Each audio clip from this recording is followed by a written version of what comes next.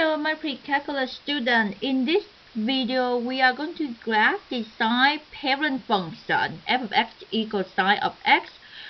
So to graph the sine parent function f of x equals sine of x, the first thing you have to do is that you have to go to your unit circle and you have to look for the maximum and the minimum.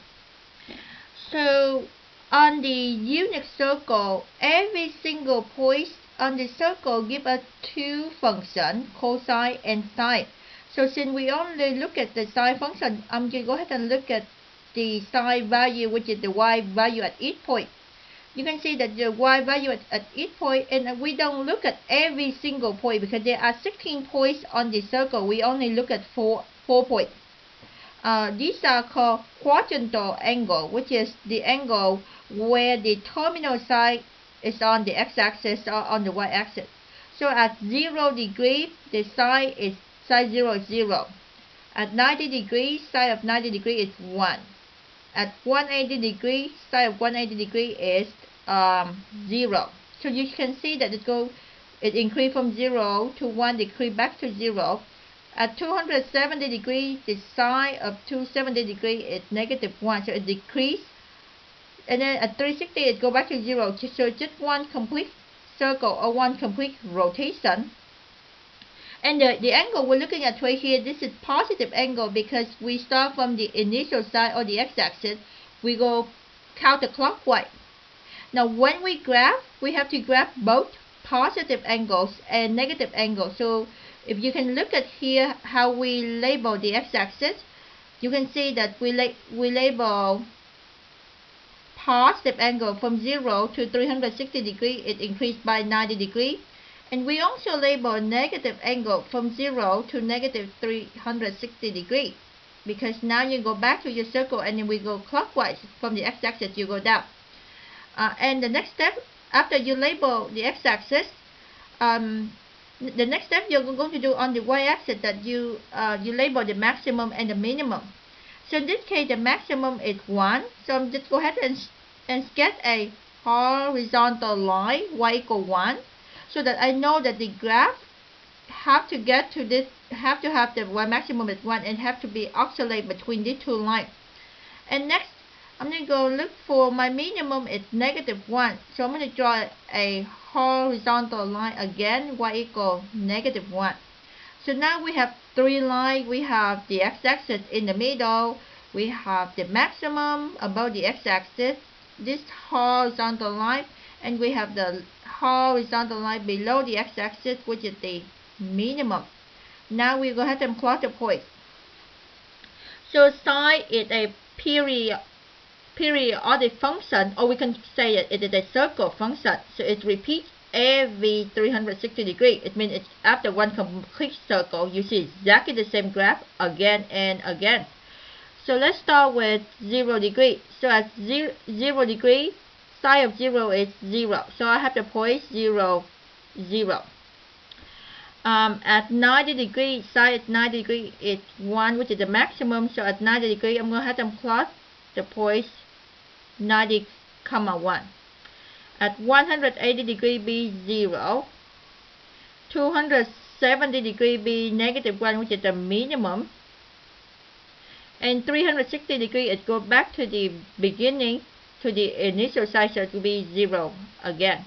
So now you have your three points, and you will connect this 3 points with a curve. So the graph increase from 0 to 90, and decrease from 90 to 180, and it continues to decrease to 180 to 270 degrees, and it increase back to 0 to 3. From 270 degrees to 360. So this is one complete period of the sine function. Now remember, sine is a periodic function. It repeats every period. So it means that the pattern will continue to repeat again for the next 2 times. So I'm going to go back to the negative angle. So we'll start again. From 0 is still 0. Let me go back this way. So if I go this way now, it's not going to be 270 degrees. It will be negative.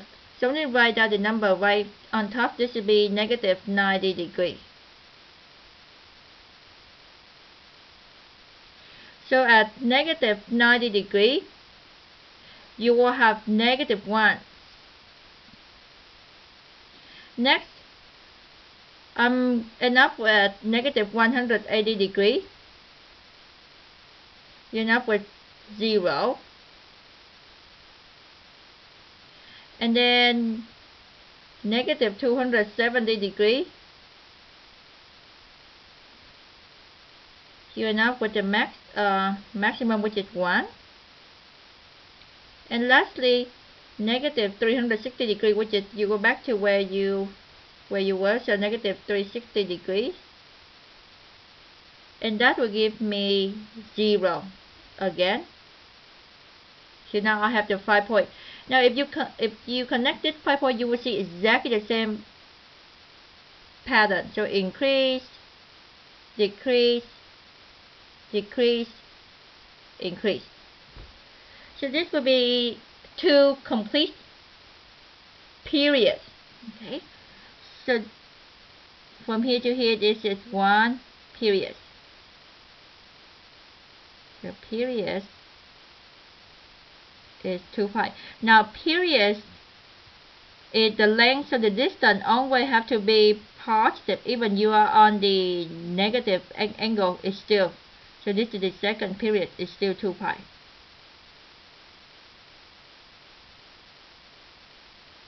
Now half of the distance between your max and mean, or we would say half of the height of the wave, we call this with the amplitude. So we call this is the amplitude. So in this case, the amplitude is 1. So let's go ahead and describe this graph now.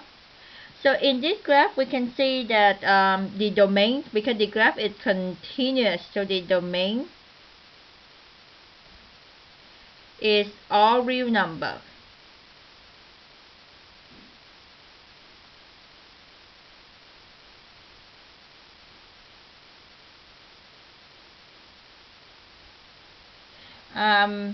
The y-intercept which is where the graph intercept with the y-axis, we only have one y-intercept. So in this case, the y-intercept is 0. The x-intercept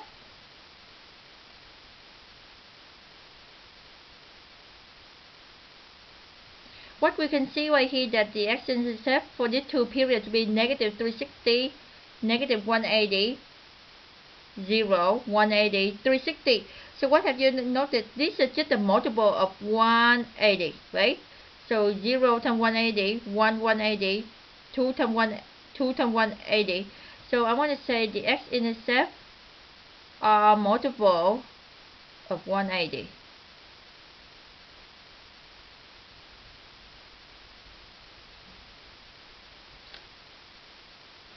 Or you can say n times 180 degree,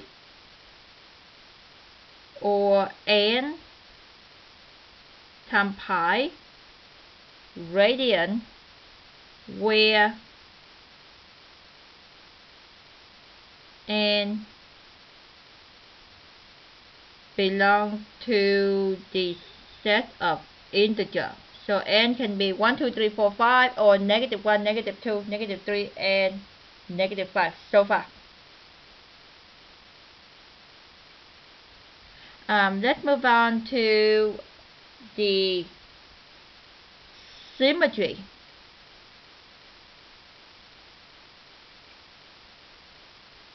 You can see that this graph is symmetry with the origin. So the symmetry is the origin. Therefore, this is an odd function.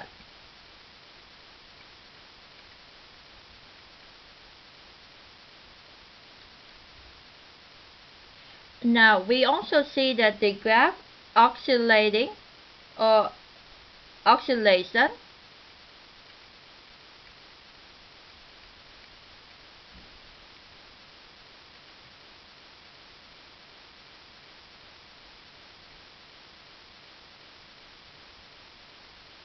between -1 and +1.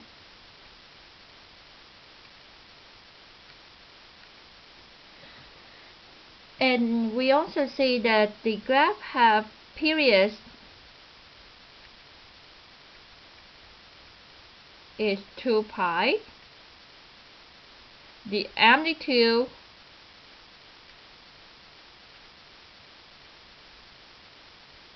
is 1. Now maybe we should make a note in case if we do not know what it means. The amplitude is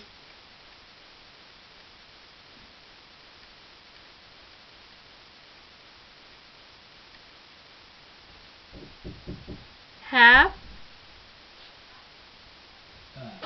of the wave.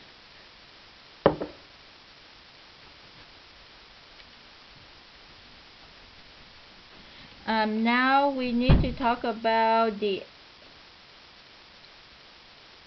I think that's all we need. Oh yes, we're missing the range. Okay, so let's talk about the range. So the range, it will go from -1 to +1.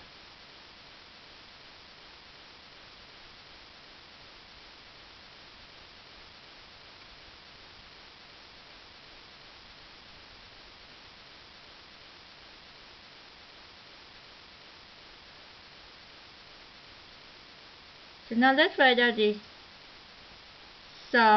summary for this video.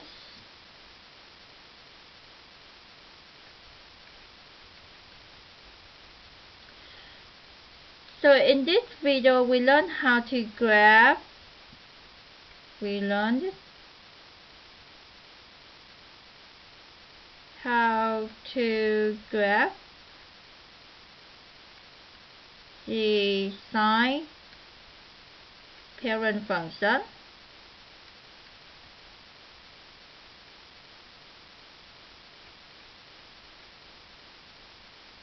f of x equals sine of x, and we describe the behavior of the graphs. So we can list some behavior that we describe. We can see that the graph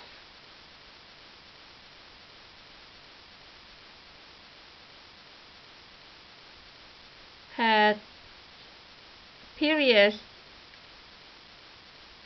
2 pi,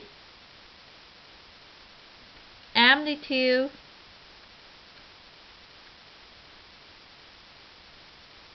1,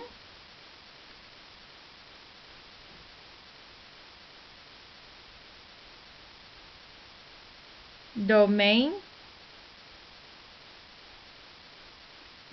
from negative infinity to positive infinity, range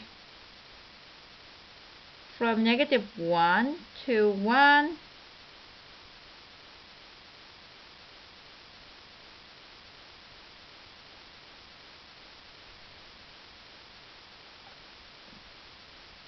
only one y-intercept,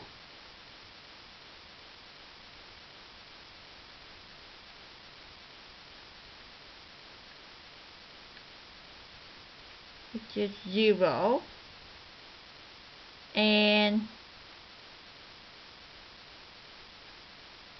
x-intercept are multiple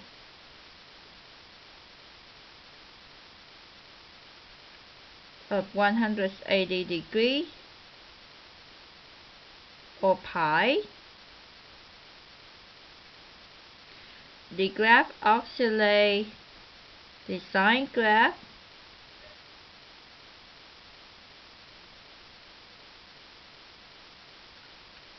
oscillate between -1 and 1. Thank you so much for watching this video. I will see you in class. Goodbye.